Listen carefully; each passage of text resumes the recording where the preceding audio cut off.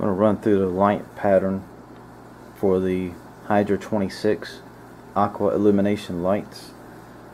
Currently we have no corals in our tank, so we're not going to use our white lights on 80%. We're keeping them at 20% for now, so that we can have our coralline algae take off. This is a run through for a 24-hour period on the 20% white light, red light, and green light, with everything else at about 60% starting now.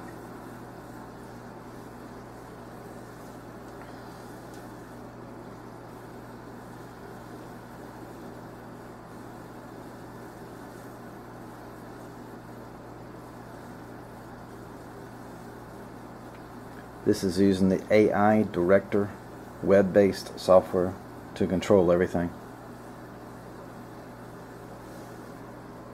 And that's the end.